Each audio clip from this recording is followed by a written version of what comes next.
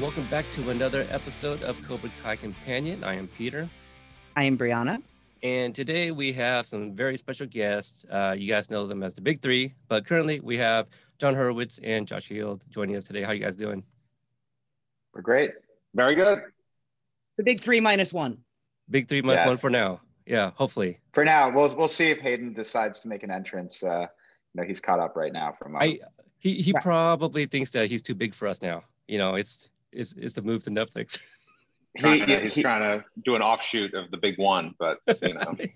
Well, he did try to start that. Two. Right, he did try to start that top dog thing. Oh, right. Nothing is lamer than the top dog. That's total BS. Yeah, no, there's no traction there. Yeah, it's not going to work. Well, I mean, we'll just kind of jump right into it, and let's get some very important questions out of the way right away. Season 4, what can you tell us about release dates, trailers, teasers, anything about season 4? Nothing. Yeah, we can't tell you anything. Not going to tell you anything. I guess that's the end of the interview. It's been nice seeing you guys. No, it's so funny. Obviously, we wish we could, say everything. Sometimes it's because we don't know yet, because when you're dealing with a company like Netflix, or even when we were with YouTube, there's so many elements that go into the decision making for like release dates and when trailers are coming out and all that stuff. That's beyond just us wanting the images out in the world and wanting the info out there. We always want the fans to get as much as they can as possible, but there's a whole process for everything. So we can say that you will get the show. And I think we're confident that you will get it in Q4 this year, because the head honcho at Netflix has put that out into the ether. Now that could always change, but our everything we're John, hearing nothing's ever changed before. I mean, I feel like it's true. Never. And John's never owned like a date or a time period before. So I would just say, like, take a big swing here, John, and let's let it have your name attached to it. And should I just give? I didn't say me. It's Ted Sarandos' name is attached to it. I said I'm trusting what he said. I'm talking about the season 3 debacle. I know. Yeah, well, that was again, you're getting information. You're being told definitive things from people, and then they turn out to not be definitive. But none of that stuff. This is why I don't engage with anybody about anything, really, because I find if I just stay out of everything, creative wise, marketing wise, dates wise, I'm just surprised. At some point I'll turn on Netflix. Oh, there it is. It's how long has it been out? Months. I can't wait for Josh to see season 4, what we did. Right. Yeah, I'm looking forward to it. It's I hope it delivers on the premise of where we left off in season 3, right, Josh? Is that the one with the school fight? Yeah, that's that. Yeah, one. no, I've seen that. That was good. Corey and Sam. Yeah, they had that big fight. It was good. Yeah. Corey Mills, right? Yeah, Corey Schwarber. Yeah. Yes, exactly. Yeah. I do think, though, that we went through so much with season 3 that there's really nothing you could say or do that would be any worse than anything we've already been through. Weeks, April, September, January 8th, we don't know. I mean, it was the worst. That was just the worst for everybody involved. As a fan base, in our position, to have completed the season of the show that we were super proud of and that we were dying for everybody to see, to be in such limbo. But at the end of the day, I think it all happened for a reason. We all ended up in a better place, with a lot more people getting to enjoy the show and a path forward, because there was no path forward. Yeah, and I can assure you guys and the fandom that there is a cohesive, strong plan for when and how things will show up. In terms of when you'll see a teaser, when you'll see a trailer, when you'll see the show. There will be real dates. We know some stuff that we can't divulge at this stage. But right. We're not living in a world of complete uncertainty and at the whim of a pandemic and, switching corporations. There is a actual path toward season 4. So at the very least, it's better for us right now. Like yes. we at least have some certainty. You guys won't know anything. No. But and they never will. But that's just. We'll just turn on the TV plan. One day, and there it is. Oh my God! It's exciting, guys. I'm telling you. Yeah. But we can tell you that at least, like, we're not sharing in the misery at the moment, because we know that it is coming out, and we know that there is a plan in place, and we know that there's a lot of people putting a lot of thought into it. I know that there are moments where the fan base expects something and then it doesn't happen, and then there's frustrations and all that stuff. And I think that's what we love about the fans, is that everyone's so eager and excited and wants to know more. And we're here always wanting to give more. And there's some fun stuff coming up. There's some fun stuff. Yeah, I guess one of the first questions I have, because the last time we guys spoke with you was the day you guys made the announcement of the move to Netflix. Now being on Netflix, how has that changed? You guys have more flexibility with anything? Has things been more advantageous now under the umbrella of Netflix? I'll say it's been, pretty much business as usual. You're dealing with a much bigger machine that is, wholly focused on content. Whereas, at YouTube Premium, we were dealing with a little bit of a disconnect between, Google's path forward into, the entertainment space and YouTube's desires.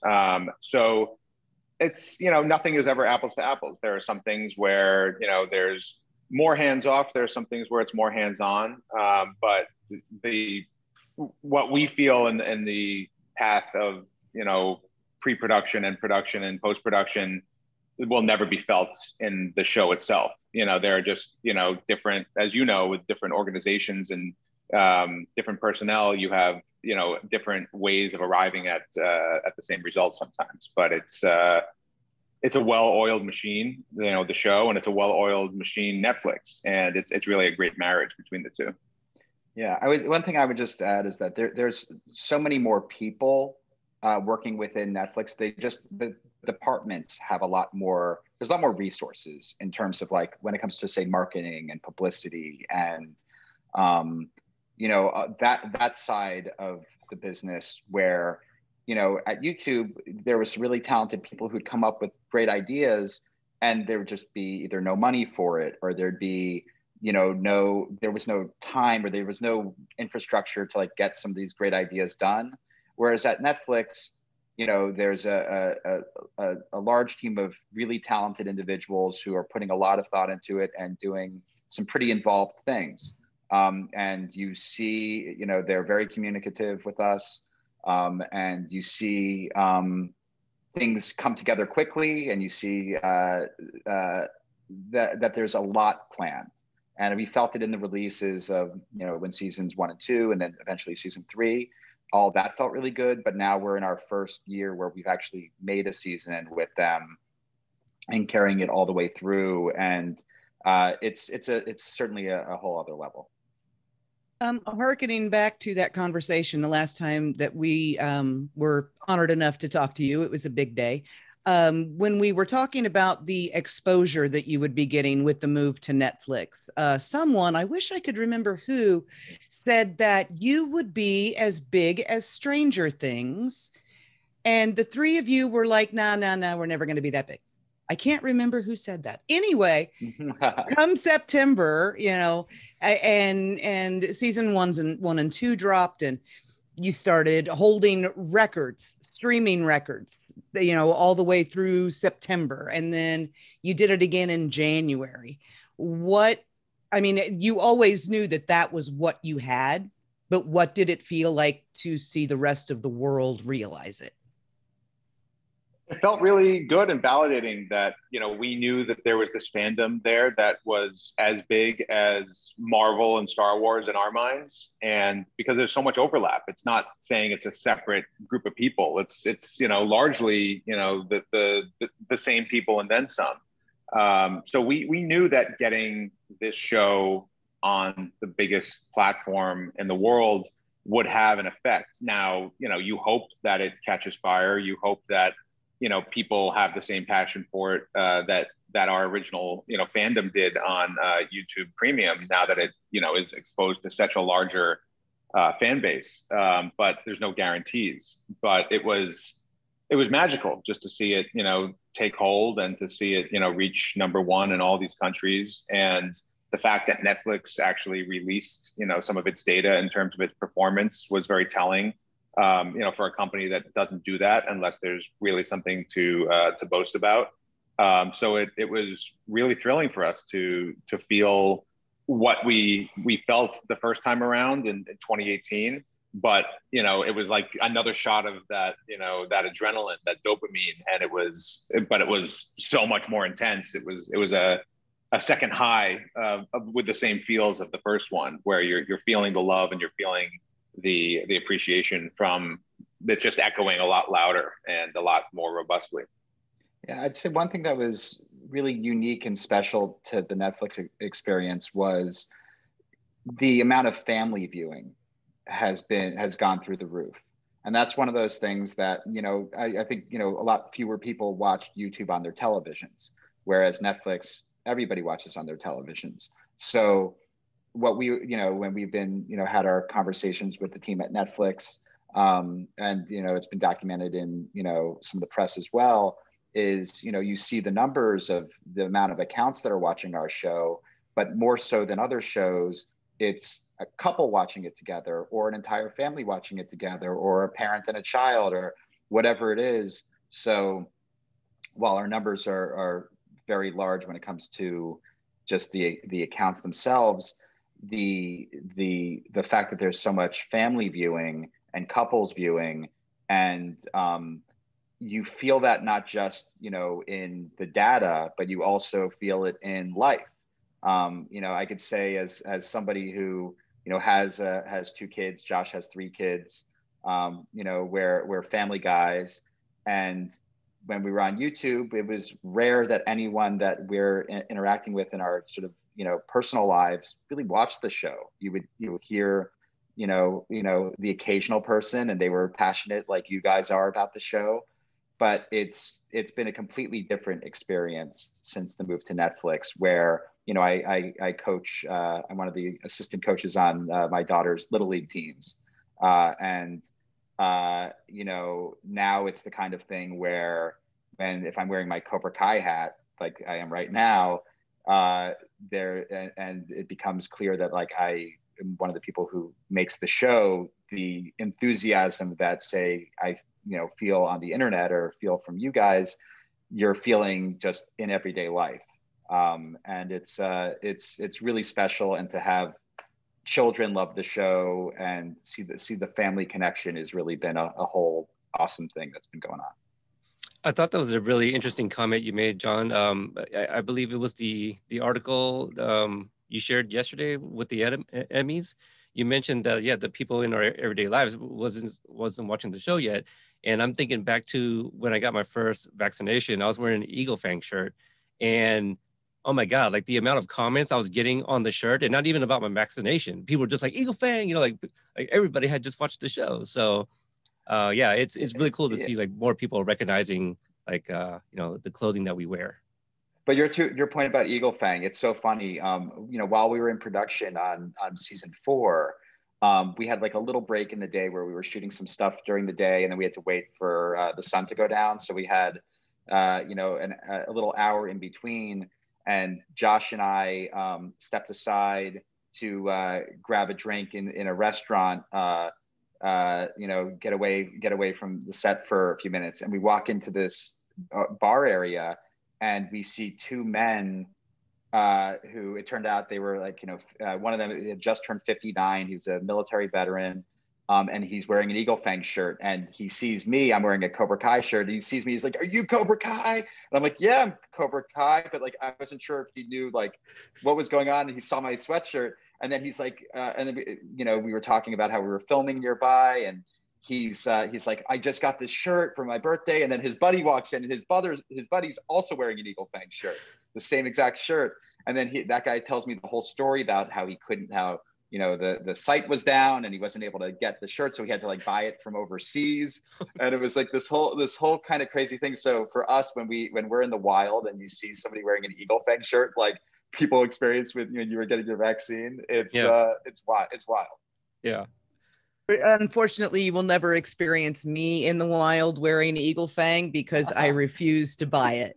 You won't get. It's so dumb. It's so dumb. It's the greatest thing ever. Well, what if Daniel was rocking an Eagle Fang shirt? Would we then see you with one? Yes, absolutely.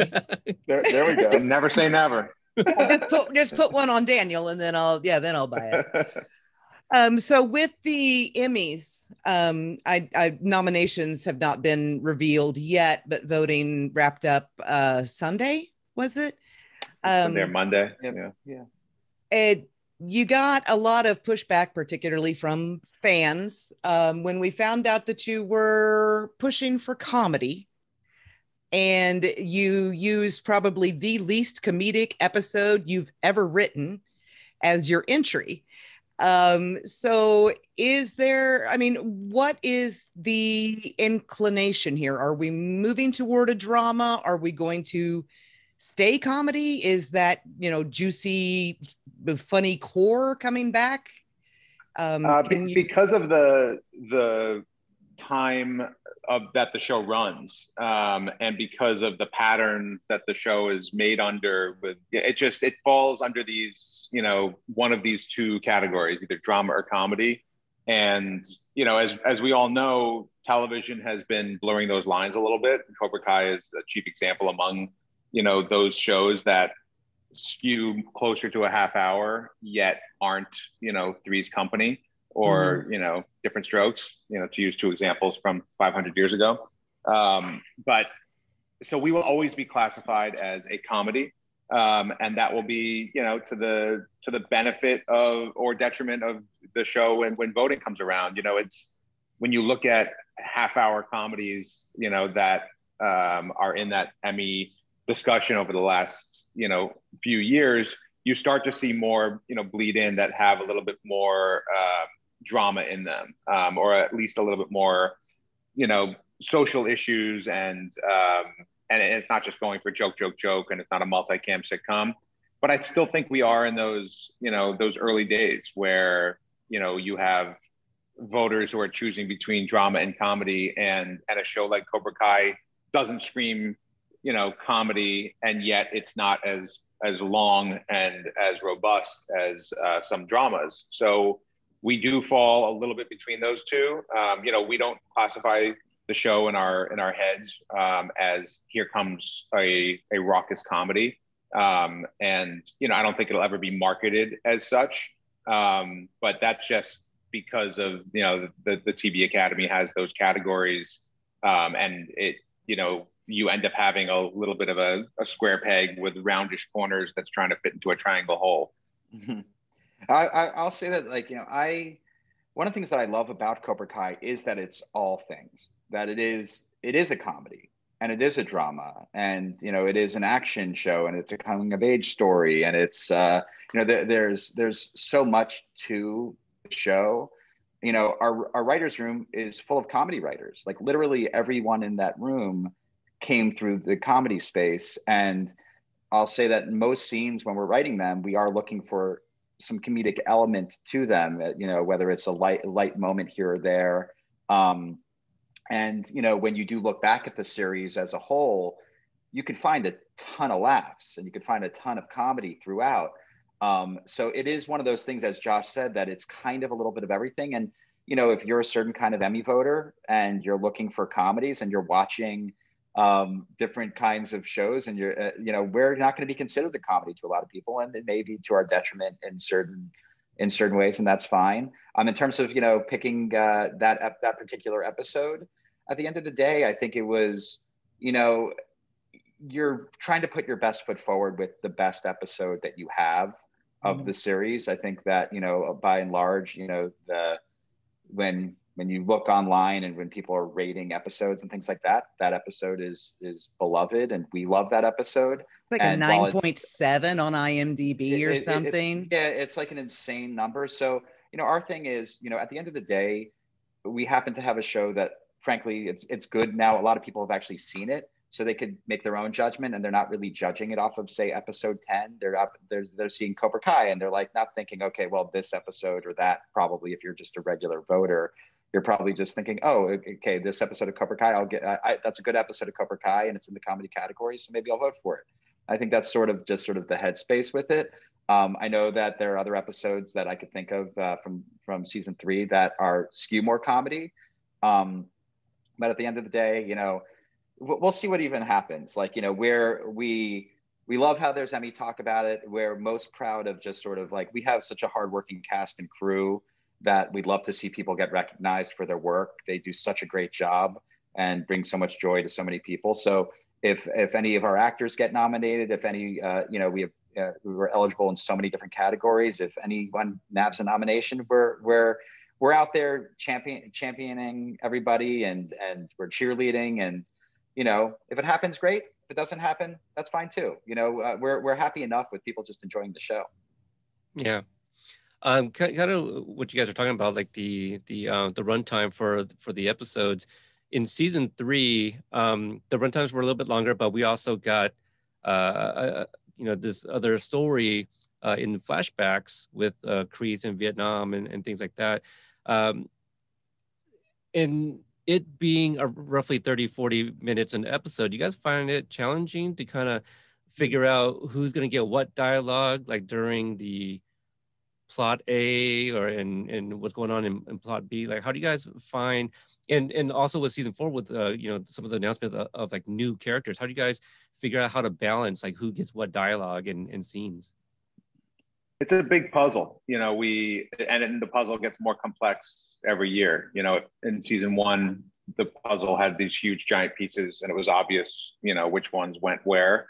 By season 4, like you said, we have so many characters now and so many storylines that are in flux, that it becomes, it's moved on from a little bit of a few friends playing music together to an orchestra that you're conducting, and you need to know when to hear the strings and when to hear the brass. And, that really happens organically amongst our process, without the rest of the writers. And then once we begin the writer's room, you find those big storylines, those big macro arcs that you're going to be diving into.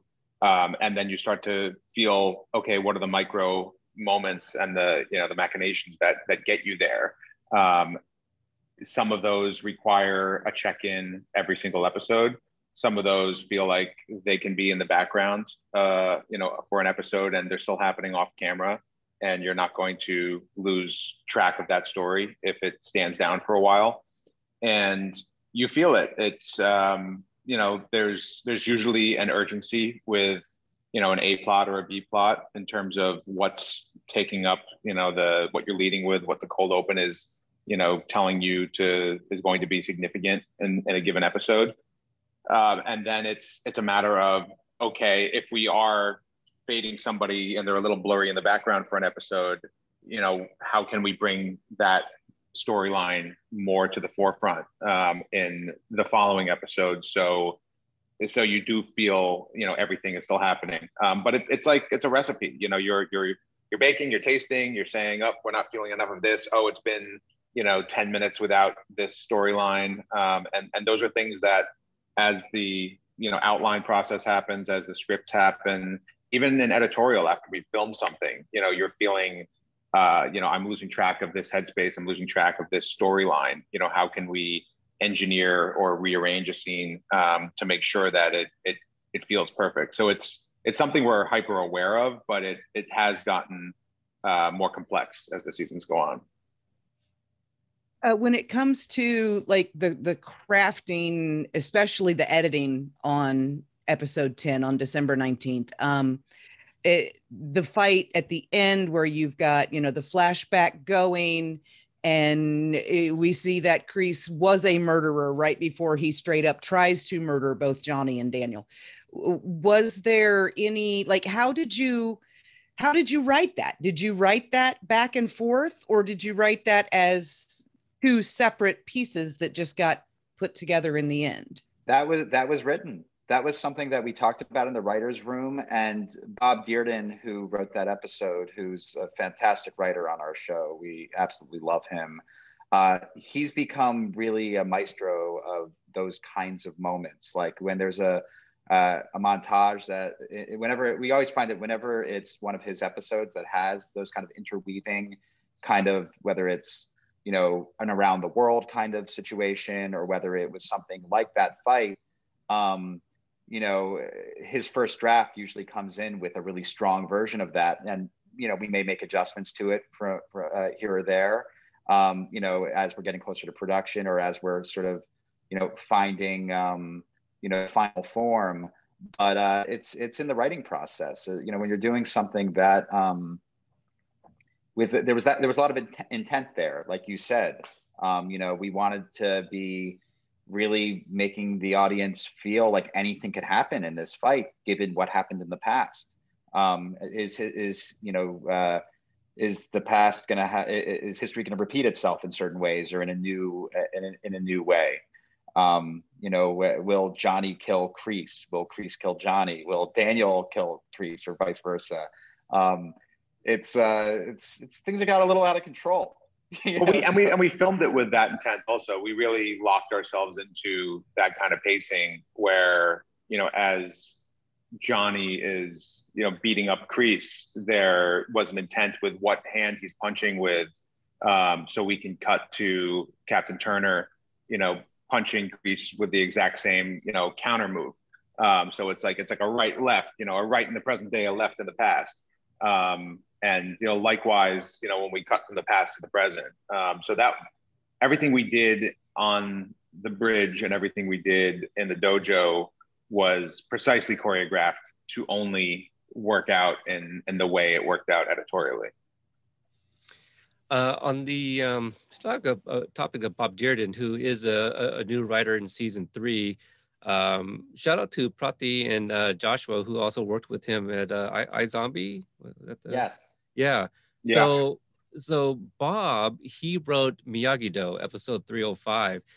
How did you guys decide Bob, a new writer, is going to get an episode like Miyagi-Do that has so much history from the Karate Kid movies? You know, that specific episode. I think we know what it was. I think we found from the beginning. First of all, he became highly recommended from the showrunner of iZombie. You know, Rob Thomas, the showrunner, reached out to us. This was before the show was on Netflix, obviously, because it was pre-season 3. He reached out to us out of the blue to tell us what a huge fan of Cobra Kai he was, and just like really thought it was a special show. And when we were staffing up, we were looking at writers, and we ended up giving him a ring and, you know, seeing if he had anybody. And, you know, Bob Dearden was not on our radar. And he's like, this guy is a special writer, and he's great for me on my shows, but the kinds of shows he should be writing are your shows. He should be writing on Cobra Kai. That's what his sweet spot is. And we met with him. We loved him. He's like a kind of a quiet Canadian guy in certain ways. He's so humble and all this stuff, but he's got a hilarious sense of humor. And as we've gotten to know him more and more and more, that comes out. But it was one of those things where you felt early on in the room that every time he opened his mouth, something very smart and insightful was coming out. And it just sort of fell into the place where we also know that, you know, we do a lot of rewriting of the episodes ourselves. So it almost doesn't matter in a certain way, like who's writing the first draft at times. But we're like, okay, let's give him a shot, because he feels like he could deliver pretty well. And every script that he's written for us, it comes in really strong. We have, like, as we said, we've had to make adjustments here and there. Just, you know, the nature of the beast, as you know, the 10 episodes are all kind of, you know, coming into focus, and we're getting closer to production and things like that. But his episodes always come in strong. And so when he wrote 305 so well, we gave him the finale as well, because we were like, this guy is delivering at a very high level. And we did the same thing you know, he has some important episodes in season 4 as well. I guess a quick follow-up to that, because also in 305 we get Amanda slapping Kreese. Was that already part of the outline, or was that like a suggestion by him? Everything is part of the outline. I think when it comes down to it, you know, that's the thing. You know, when it says that, you know, we wrote an episode or somebody else wrote an episode of the show, it's really a collective discussion within the room, and the scenes are in pretty clear focus. Even, you know, there's jokes pitched that are from the room that end up in the script. So, you know, every individual writer certainly brings their own flair and their own stuff to the table, but the intent of every scene is outlined beforehand, and the shape of every scene, and like what is going on emotionally in the headspace of every single character, and the specific action of what's going on, and pieces of the comedy. You know, all of that happens in outline form before a writer tackles the script. I know we only have a limited amount of time, but haven't talked to you guys in forever. Have a million questions and want to keep them serious, but one that's not serious at all, but I really want to know, why did you guys spend so much time picking Daniel up and chucking him around this season? Like, people just picked him up and threw him everywhere. What is that? He weighs like 95 pounds soaking wet. So it's easy just to kind of, just toss him to and fro. It makes it all the more impressive. It makes it impressive when he takes these guys down. Yeah, I think you have to bat somebody around a little bit to continue to earn that underdog quality. You know, Daniel is such an overdog now. You know, he's achieved and he's been the David versus Goliath so many times that, you know, you are always looking for ways of challenging a character like that, physically and mentally, to be able to continue to put them in a place where they have as much, rootability and as much of a mountain to climb as possible to make them overcoming that obstacle, really, really enjoyable. That is a very serious answer for a very silly question. Thank you for making that serious. I thought it was a great question, actually. It was a great question. Josh, you were you had an interview. I believe, is it Sarah O'Connell? Sarah O'Connell, yeah. Yeah. You mentioned that you guys like to use the viewers' like expectations against them. And in season 3, we had a lot of swerves. I don't know what you want to call them, but for example, in the 90s, it was psych. Yeah, for sure. Exactly. But in episode 3, we get this bit of this tease. Is this doctor? Is it Allie? Is it not? Is it Elizabeth Shue? Can you talk about? Let's just talk about the legacy characters. And like, you guys mentioned this outline. We hear you guys like in Q&As and in some interviews that, season. You guys have like an outline up to like season 6, or I might be misphrasing it, but like, how do you guys plan to write these storylines, and like how far in advance do you have to try to even get a hold of these legacy actors to come back and play these roles? It varies. We have a long-term view. We know where we're going. We've made no secret of that. But the ins and outs of legacy characters, there are a lot of ways to skin a cat. You can, there are branches and paths that you can take that, arrive you at the same place. So there are moments that we are discovering and inventing new ways to bring characters into the show who have been in the franchise before, and to introduce new characters that, perhaps are introduced, by proxy, or characters that have no connection to anyone in the franchise. And those are all interesting tools to use to continue to tell, the story and the beating heart of where we're going. Some of those discussions happen, more than a year before, a character or a performer might come back and be on set with us. Some of them have happened literal days or a week, before. And it really comes down to, sometimes the availability of somebody, sometimes how fast the storyline is coming together or changing.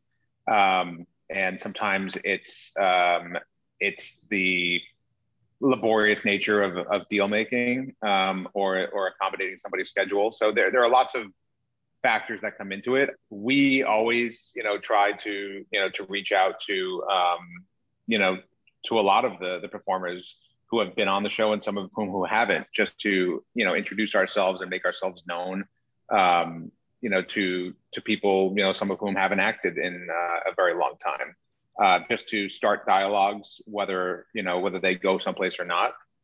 So that's been really enjoyable for us, just to cultivate these relationships and to go into our writing space with each other and to try to really, like you said, use the fans' expectations, not against them, but challenge, the fans to be surprised. Audiences are so savvy, they just really are. They smell stuff coming, they predict things. The deeper you get into storytelling, the narrower the tunnel becomes, and it's harder to outflank expectations. But we will continue to strive to do that. And some of these tools, these legacy characters are interesting weapons for us to wield, to that regard. What was that? That was like the strangest looking motion ever. Did you guys see that? What, John? Yeah, you were like, yeah, you looked like a bobblehead. I was moving my my laptop. Oh, okay. Well, following up on the legacy characters question, I guess I will deal with the elephant in the room, who we know is coming back. And again, since you guys said, you know this story so far in advance, the 6 years, you've been listening to the fandom scream bloody murder since day one. We want Terry Silver. We want Terry Silver. Have you known the entire time when and how he was coming back? We absolutely knew that we were going to bring Terry Silver back. And we had a sense of kind of the rhythms in which we would get there. We loved doing season 3, how we did, to introduce Terry Silver back into the world in a very unpredictable way. And even within that, you talk about the swerves that we had, having one character who you think must be Terry Silver, and then having that character be one of the characters who got killed that season. Right. Well, that's not Terry. Yeah, exactly. So it's not Terry. And then right after that, everyone's dealing with the shock of that. But then it's like, he gets yelled at, and you care who Silver is in that moment if you're paying attention. So we loved the idea of bringing Terry back first through flashback. We thought it would be great because it helped deepen Kreese's story, but also deepens Terry's story, so that when we're bringing him into the world of this show, people who are not as familiar with Karate Kid 3 have a level of information that we think was important for present day Terry to be entering the world with. So we know who this man was pre-Karate Kid 3, and we know what he's like in Karate Kid 3. And so that when we bring him into the story now, there's an even richer kind of legacy to the character. We had, in terms of our communication with him, we didn't know for sure that he would want to be back, but once the show was out there and people were liking it in general, you would hear a little bit through the grapevine here or there that this person or that person would be interested, whether they directly reached out to us or not. But there was enough sort of positive little even just on social media, little things back and forth, liking a certain tweet or something like that, to see that, okay, Thomasine Griffith's engaged with the fandom. He's aware of what's happening here. Mary Page Keller was tagging a lot of stuff Terry Silver too for a while. Yeah, and what I will say is, we become close with Robert Kamen, and Robert from the beginning has said this guy's the best. He's like Thomasine Griffith. He's like a true martial artist. He is a force of nature, but he's also a brilliant man. I mean, this is a guy who's become a successful screenwriter. He's an opera singer. He's a pianist. He's he can kind of do it all. He's a true Renaissance man. So having the opportunity to bring him back, and in the way that we have, and we're dying for you to see, is really, really going to be special. Just kind of thinking back to the teaser and showing us Terry Silver, did that have anything to do with like, well, I mean, we're already setting it up, so we're just going to use that, or was that just the, I don't know, kind of the obvious choice to give us in a teaser? I think it was just, we are where we're at in terms of having completed production of season 4. And, there's still a period of time in which you're in post-production, and you have certain assets that exist, and you have certain assets that are still coming together. And there was a desire to do, casting announcements for some new faces that are coming to the season. And this one really earned a little bit more than a casting announcement. How do you put a little bit of a shine on something that would otherwise just be a press release when you have a legacy character coming back? And we hadn't done that yet. Every time we've had a legacy character return to the franchise, it's been a complete secret. So this was also kind of playing with the fandom's expectations that that we would never do this. It's fun to just kind of say, here he comes, and let you deal with what that nightmare might mean. Oh, I think I would just add on top of that we felt like we set it up pretty clearly at the end of season 3 that that call was to Terry Silver, and we could either have everybody wait the whole time to figure out, is he going to come back or not? But we thought we were tipping the hand pretty strongly. And it was a different kind of move. We love the idea. We said early on, it's funny because we were amongst us, we're talking and we're like, we love the idea of there being like a Joker-like teaser trailer, that it's like, let's treat Terry Silver, this character from, Karate Kid 3, who was very memorable and had fans love, but like that movie isn't beloved by everybody. It's not respected at the level of, say, the first film or the second film.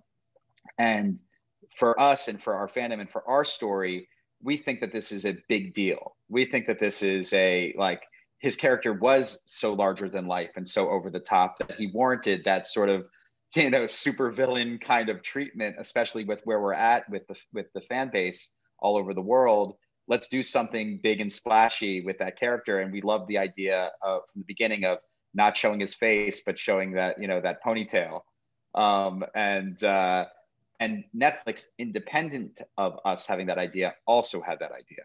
They felt the same way, given all the creative that they were hearing, with our plans for the show. So even while we were still making the show, there was talk of this kind of a thing happening.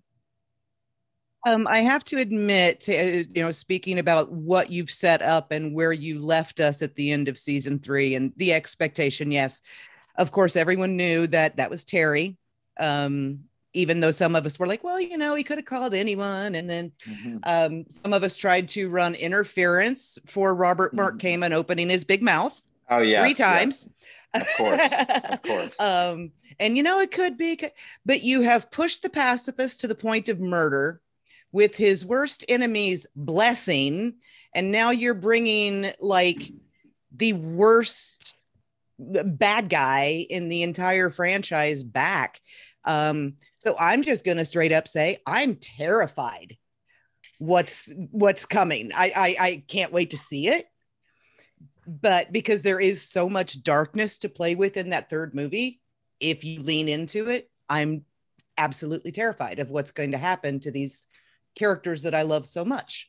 I know they'll end up okay in the end because I trust you guys, but you're going to destroy us before we get there, aren't you? Of course. Just have to wait and see. Well, every season has destroyed us a little bit more. Yeah. By the time we get to the end, we're just going to be puddles of goo in front of the TV. How are you guys doing on time? Just so I know what kind of questions I I want think to ask. I think we could probably talk another 10 minutes or so, because I know we got delayed because of Hayden, who is Okay. not going to be joining us. Okay. All right. Okay. So what I wanted to touch on was kind of back to 304 and 305 with Daniel going to Okinawa, and having Tamlin, Yuji, and Tracy even. Can you guys talk about like coming up with the I guess the just kind of bringing them back into the story and having Tomi Village be like the shopping mall, just all the different changes, and having their characters return to have some sort of impact and help Daniel find balance. Yeah, well, we wanted to be honest to the progress of time, so not saying that look at Tomi Village, it's exactly as you remember it from Karate Kid Part 2. But also in Karate Kid Part 2, there was a passage of time from the last time, Miyagi was there, and he shows up on the wrong end of, where he thought the village used to be. And, oh, no, it moved down there. And there was a military base. So, we knew that that Okinawa in general, right now does not look like Tomi Village looked in the movie. So we wanted to be honest to that experience, and also play the comedic, result of that. But what if you went to this sacred place, with the best intentions and the Miyagi feels, and there's a Jersey Mike's there? There's something that's a gut punch about that. That's also hilarious. But then you discover the magic is not in the structures in themselves; it's the people. So you immediately salve that wound with the reintroduction of Kumiko, and you end up on this path of personal discovery, as opposed to, hey, remember this place and this is what it felt like to see this structure. So that was really fun to kind of pull the rug and then guide the story down a much more introspective path. The letter writing scene was something we talked about extensively in the writer's room, and I thought Michael Jonathan Smith did a great job of achieving that in the script. Oh, yeah. Really giving you a new type of Miyagi flashback, a new story to add to the canon, without needing to use flashbacks and dailies from the movies to tell that story. Mm-hmm. And then getting to the Tracy Taguchi part of it, it was okay. Like, can we pull this off? That Daniel did this great, heroic, wonderful deed that he put out into the universe, and he was brave enough, and he was strong enough, and he was selfless enough to do that. It was the perfect opportunity to say that that life does come full circle, and putting good out into the universe brings good back.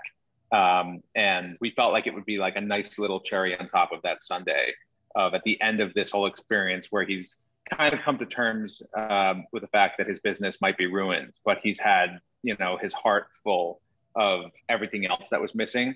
To say, you're going to get that too, that thing that you thought was the problem, that you've now kind of let go, and you've given up to the universe because there's this other kind of goodness.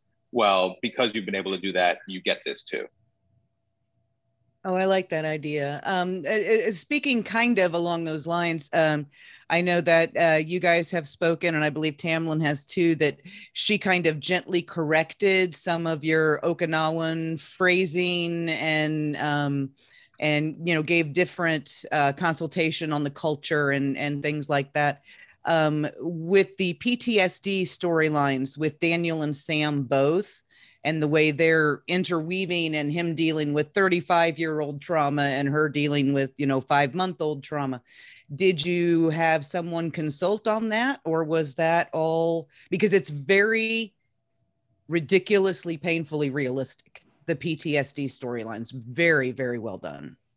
We actually didn't have anybody consulting on it, but it was one of those things that when you have a room full of people who are writing a show, everybody brings their own personal experiences to the table in one way or another, or has enough experience in their own lives, you know, with other people who've dealt with trauma, to tell an authentic story. You know, we always welcome, we view, you know, filmmaking and, you know, making the TV series a true collaboration from beginning to end. So when you bring up something like, you know, Tamlin and what was going on with that, you know, when we had our initial conversations with her, it was us saying to her, it's important to us that what we're doing feels authentic, because we knew of her ties to Okinawa. And we said, please, like, you know, when you're reading the script and when you're reading this character specifically, please tell us anything that you think doesn't read authentic to you, or that you think can be additive on your end. And she was happy to do so. And, you know, same thing, the thing with her that was really fun was how the big surprise was when she brought some set design with her.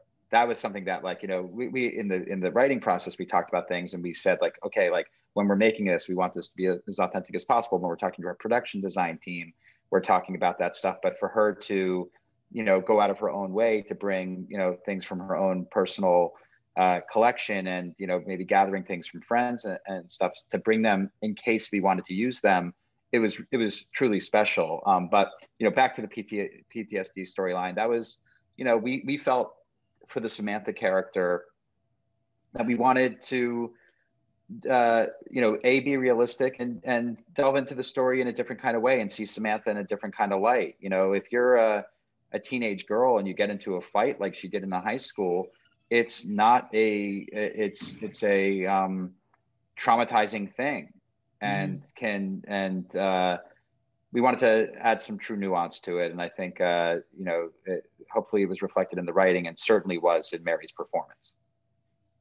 My last question, and I'd be remiss if I didn't ask, but having Elizabeth Shue come back to play Allie Mills, was it difficult to get her, like, with her schedule? Because I know that she was supposed to film a pilot around the same time you guys were filming season 3.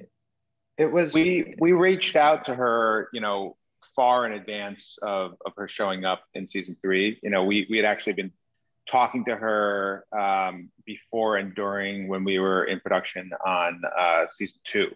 And, you know, we were kind of plotting out where it was going. So there was a long runway. You know, that's one of when I've said, you know, we've talked with characters a year or more, you know, with performers a year or more before they may have appeared on screen.